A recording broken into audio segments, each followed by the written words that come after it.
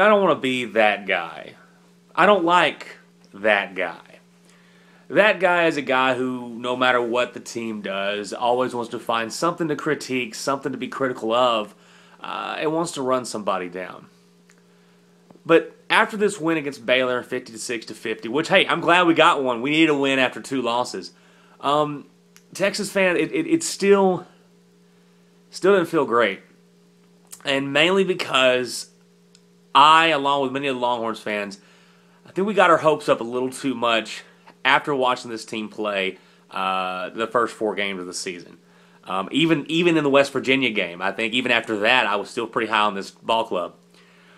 And then last week has really taken it down a little bit. And I think we wanted to see a bit more improvement, especially on defense. We didn't really get that tonight against Baylor. Now, I know that Baylor has a good offense. Nick Florence is good. He's got a lot of weapons. Art Briles is a great coach. But watching a team like Baylor come into Austin and have their way offensively, I mean, I know we had our offense on our side was fine. Bergeron had 5 touchdowns, 117 yards, fantasy player of the century. Offense was fine, but, I mean, Baylor's defense is awful.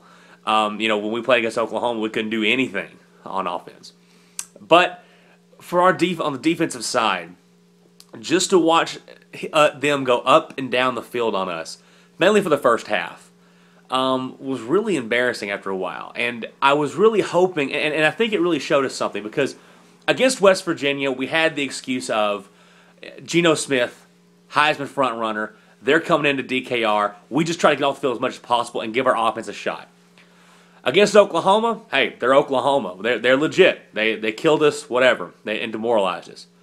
But after being embarrassed against OU last week in Dallas, all you heard from the guys, and it was the right thing, especially on defense, they got to play better. They're going to be fired up and everything.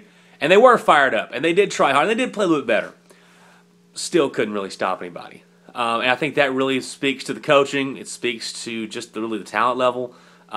Just not being very good. Now, the thing is, it wasn't all bad. Second half, forced some turnovers, got a couple of stops, got us, we won the game. But it's just the defense. You look at it, and I've said this before on this thing. People say, hey, these are great offenses they're playing. That's true. But here's the problem with that. Oklahoma State, West Virginia, Oklahoma, and Baylor, they all have a similarity. That is that they're all in the Big 12 Conference. We're going to play these guys every year. So, yeah, they're good offenses. You need to scheme to stop those offenses if you want to compete. Because at Texas, it's not about just trying to make a bowl game. It is right now because that's what we have to take, because that's the kind of group we have right now. But you want to achieve more. You want to be competing for that conference title. And to do that, you're going to have to be able to stop or at least contain those offenses. I'm happy for the win. I felt, especially with the offense, the offensive line, I'm really impressed with the offensive line. They took to note, and they fired off the ball and blew Baylor off the football. Running backs played good. Ash had some good throws. He had some bad ones, too. Those will be fixed, but got to work on that. But offensively it was fine. We dropped 56. You can't really, when you drop 56, I don't care who it is, you should win that game.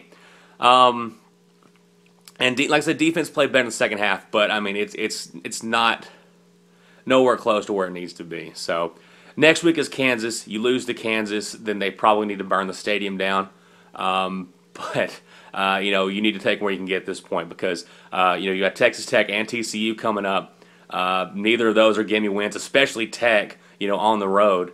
And then that TCU freshman quarterback still looks pretty good. So him coming on Thanksgiving night, we'll see how that works. And then of course you've got Colin Klein and the Kansas State Wildcats just waiting for us in Manhattan. And of course, the Horns never have a problem with Kansas State.